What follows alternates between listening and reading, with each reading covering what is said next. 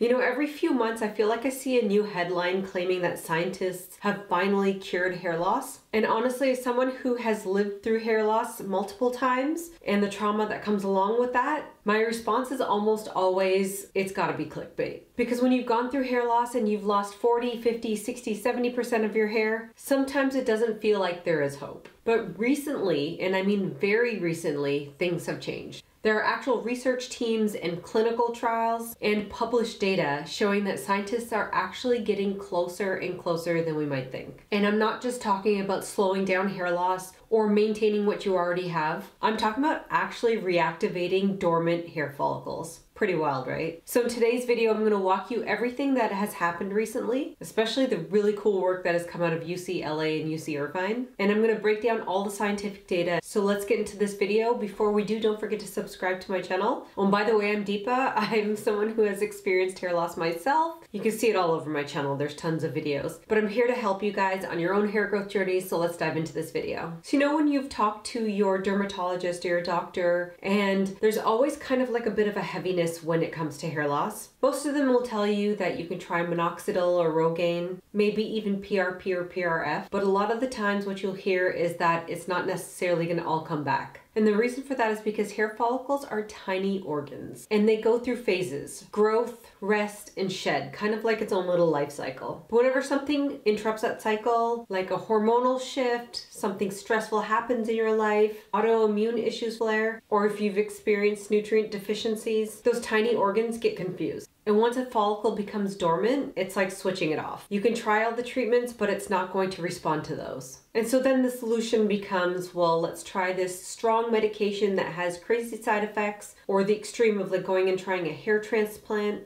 There's been things that have been suggested to manage the situation, but not necessarily to reactivate dormant follicles. Until a few research labs decided to ask the question, how do we slow down hair loss? And how do we switch these follicles back on? And that's when everything changed. So we're gonna get into a few of the different exciting things that are happening in the hair follicle reawakening world. First up, let's talk about what's most popular, and that is what is happening at UCLA. Because this is the one that most people have probably seen little whispers of online. And I'm here to tell you that yes, the hype is real. A team at UCLA discovered a molecule PP405, and what it does is actually kind of wild. PP405 goes straight to the follicle stem cells, which are like the master cells that control hair growth, and literally switches the flip from off to on. And here's what they found. They isolated a protein that keeps your follicles dormant. Think of it kind of like a brake pedal inside of your follicle, and then PP405 goes in and it turns that brake off. And then suddenly the follicle is awake again and switched on. And early trials in humans showed real activity. So yes, they're in the human trial phase now. In a tiny study, participants applied PP405 cream for just 1 week, and the researchers saw something that people have been trying to achieve for decades. Dormant follicles started to show signs of activation. Stem cells went from resting to active, measured by real biological markers. That's a huge deal, especially for women that have been dealing with chronic thinning, because in this situation, oftentimes the follicles are just dormant. They're not dead. They're just asleep. And then in phase 2 trial results, which happened about mid-2025, it showed measurable regrowth. This is when everybody started to notice. About 31% of participants showed an increase of hair density of 20%. And why that's significant is because that's unheard of unless you've had a hair transplant. And they're not talking about regrowth from baby hairs. They're talking about like actual terminal ones. And I think the best part of this is it's not a hormonal treatment. So, you know, if you have PCOS, perimenopause, menopause, women can use this. And that's why everybody sort of sitting up and taking notice. So yes, it's super exciting that they are in human trials now. They're not just working on mice, but in terms of when it will be available, if you know anything about the science world, it takes a long time to get anything approved by the FDA. So realistically, we're looking at like late 2027, possibly 2028. They have funding from Google Ventures. The trials are progressing. Everything looks great safety-wise so far, but it's not available just yet. So let's get into the second big breakthrough.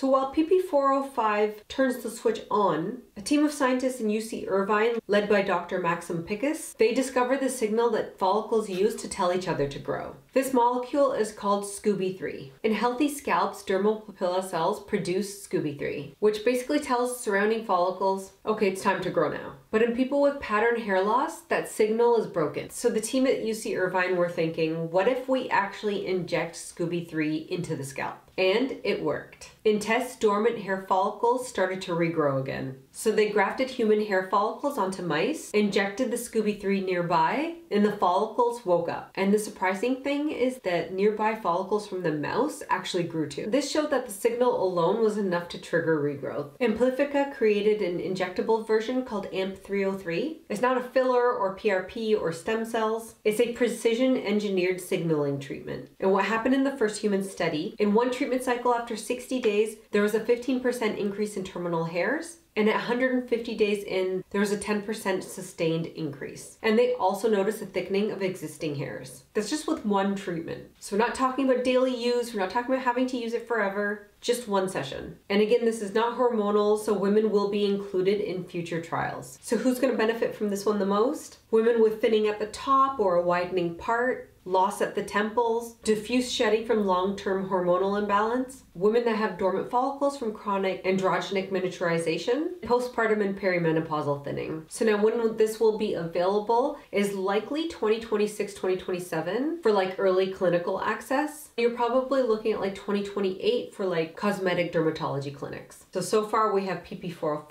AMP303, which are two completely different technologies, and both are trying to wake up your follicles. And that's why it's really exciting if you think about 2028, how prevalent access to hair growth treatments will be. I can't wait. Okay, so now we've talked about like more of the androgenic alopecia, like male-female pattern baldness, hormonal hair loss. Let's talk about autoimmune related hair loss, like alopecia areata. And this one actually has a treatment right now. In case you haven't heard, the FDA has approved 2 medications for alopecia areata treatment. And I'm talking about JAK inhibitors. These are immune modulating drugs that calm down the attack on your hair follicles. And in trials, 35 to 40% of patients with severe alopecia areata regrew 80% or more of their hair, which is incredibly life-changing, especially for people that have been dealing with alopecia areata for many, many years and have lost an enormous amount of hair. And while these aren't for everyone, I can completely understand not wanting to take medication because they are pretty serious medications. The fact that this research exists is pretty promising for the future. Okay, so I know we're in 2025, 2028 seems like a little far away right now. So let's talk about what you can do in the meantime while we are waiting for these things to be developed, because there's a lot that you can do. So here's what you want to do to get your scalp ready. The first thing you want to do is get a diagnosis. I've said this many, many times on my channel. All hair loss is not created equally. You want to know what type of hair loss you're experiencing. Like, is it androgenic? Is it autoimmune? Is it traction? Is it telogen effluvium? There's so many different types of hair loss. Like, knowing what triggered your hair loss is the very first step in regrowing your hair. The second thing you want to do once you have that knowledge is to support your follicles now. The healthier your hair follicles are, the more easily they will respond to PP405 and AMP303. So you want to get on top of and figure out what your nutritional deficiencies are, treat any thyroid issues that you might be experiencing, support your adrenals, eat enough proteins, avoid tight hairstyles, that's very important, and reduce chronic inflammation. What you can use today in the meantime is red light therapy. You guys know that's one of my absolute favorite go-tos. Daily scalp massage, hair oiling, stress management to reduce your inflammatory response. So I hope this was helpful, and I hope this gives you guys some hope as to what's to come. And make sure that you're subscribed to this channel and share this with anybody that might need to see this, because I'm going to stay on top of what is developing in the science world when it comes to hair loss cures in the future. Meanwhile, in the comments, you can let me know a little bit about your hair loss if you'd like, and I'll try to help you as much as possible. I'll see you guys soon with another video.